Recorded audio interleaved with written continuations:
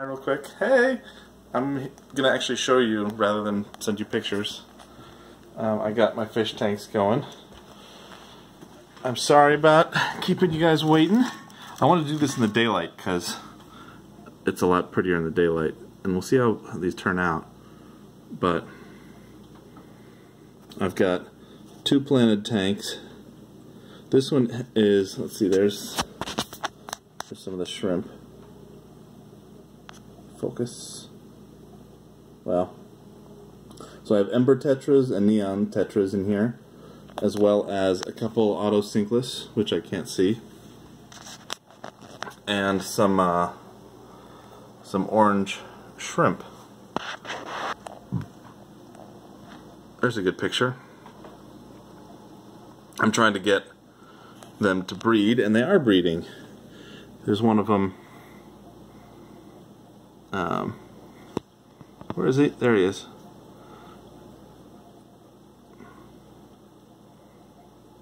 They're hard to film because this camera sucks. I should do it with my other one, but oh well. Anyway, I'm doing live plants. I always wanted to do live plants. And they're starting to spread. You can see this one here. Focus.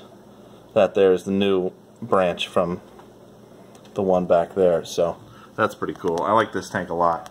It's a 20 long, and yeah, the shrimp are interesting. I've never had shrimp breed, or any kind of fish breed. I never did a good enough job. I think it's my fault to make them happy enough to want to breed. So now, my big goal was to get something that was kind of easy to breed and also wouldn't just blow up my tanks entirely and not be able to produce. I'd just have to start giving away fish like guppies or something like that, where they breed regardless of what you do, and you end up with thousands of guppies, and nobody wants guppies after you've given them. You just give them away. With shrimp, I can have like 100, 200 shrimp in that tank, and it'll be a lot, but it won't be a problem. That's kind of the point. It'll be cool. So, all right, here's the next one. Oh, and there's the kitties. Hi, Oscar. Hello. I just came home from work. I wanted to make sure I got the video done right away, so Felix. Hey. Oscar and Felix destroying my bed, one claw mark at a time. But they are adorable, and they're a lot of fun. And they like watching the tanks more than I do, maybe. So this one, I got this one. I only have two tanks for now. But this one I got from on Craigslist for like 50 bucks. Came with the substrate, a bunch of plants in it already. Some more neon tetras. Some, I forget what other kind of tetras they are. They're not neons. They're I don't know what they are. It's a pretty common one.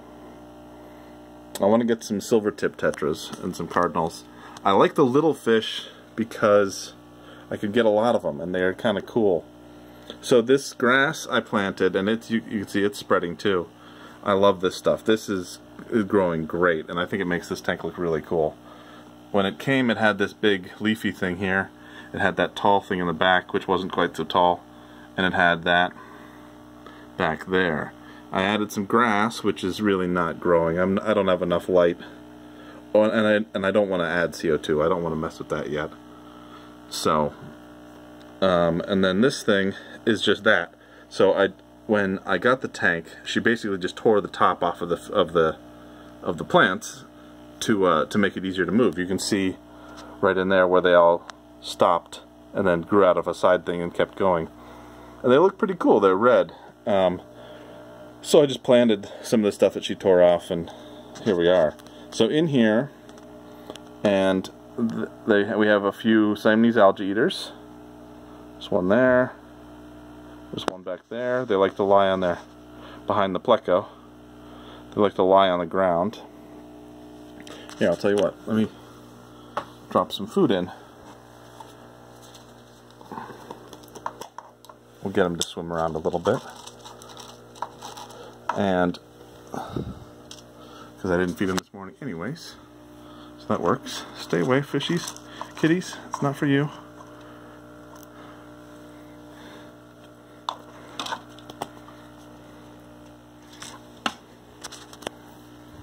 Oh, gotta get the other one.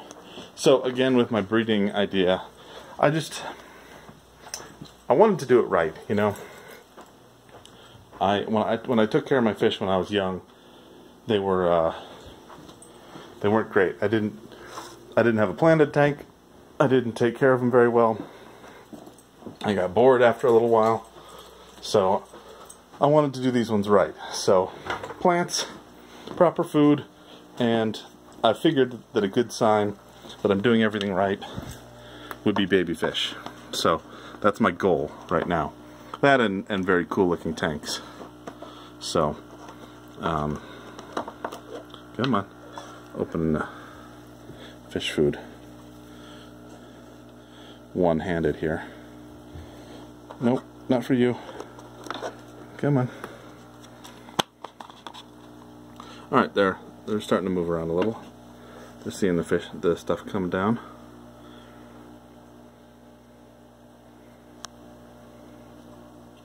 Yeah, these guys are pretty cool. They're kind of tank bullies, though.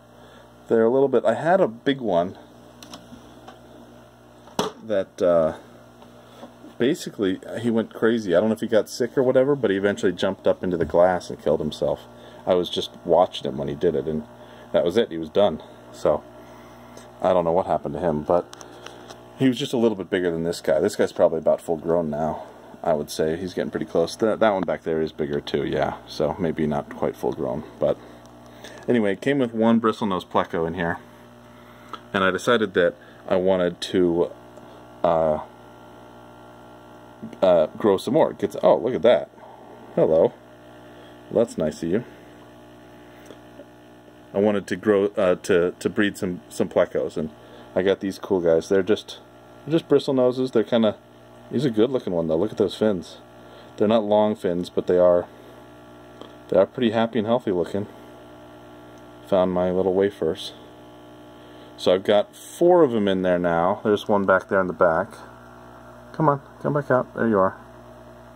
Going after the algae. I scraped the front, but I didn't scrape the back and sides, so they're a little greener. There's the Kui Loach down here, and I inherited... Oh, there's a little tetra back here. I inherited a couple Kui Loaches that usually hang out over here. Can we see them? No. Can't see them. They're really good at hiding. They could be anywhere back in there. And I added these are actually plant stakes. They're just terracotta watering stakes. And they make great caves for the plecos to breed in. So... But they're still too small. I'm waiting for them to get bigger. There's one big one in here. It's a female, I'm pretty sure. But I don't see her right now. She's probably stuck under there somewhere. But so, yeah, a few Siamese algae eaters, which are going to go in the big 40-gallon when I get that going, because I kind of want this just to be a pleco tank with a few tetras thrown in.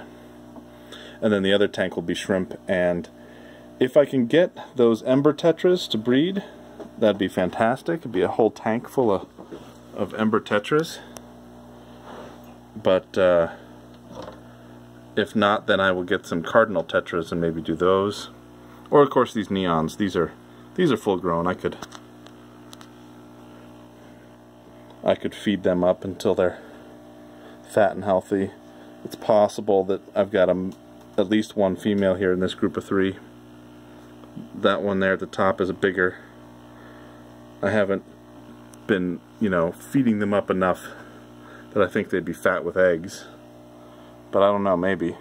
That one there looks pretty fat. Compared to the other ones.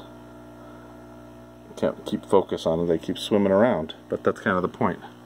So this is a common state of affairs too. I'm going to design a better cover so that they can get in by the filter. There's just a little gap there.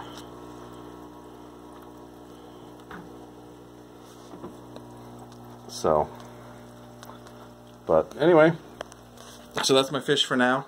I'll show you updates. I wanted to do a 40-gallon with some plant pots on top to grow basil. And I won't really decorate it, I don't think, because the whole point is to have all the nutrients be absorbed by the plants on top, not the plants in the water. So it might just be a bare tank with a colony of some cool fish. I mean, it could be my breeding tank, it could be my pleco tank. Plecos produce a lot of waste.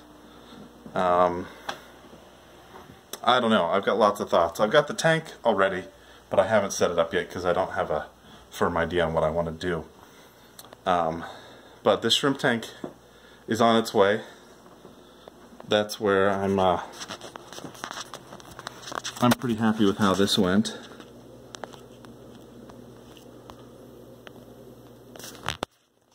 Woo!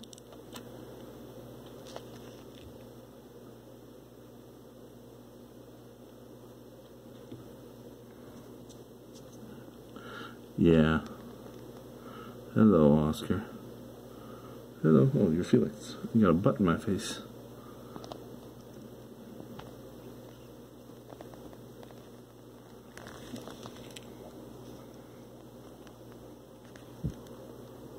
Come on, really? You gotta be right in the way?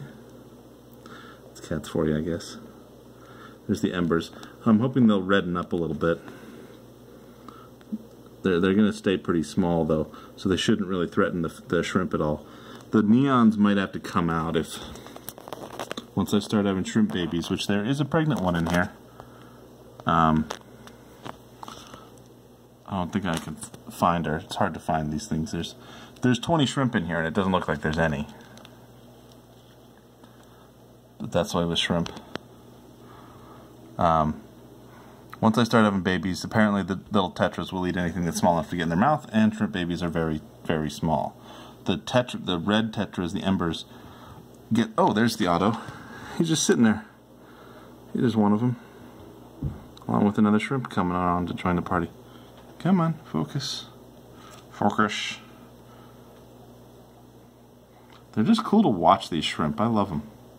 They're fun. So this sits on my dining room table.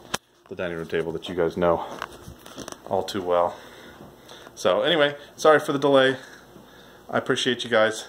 I'll send you this link in a second. So have a good day.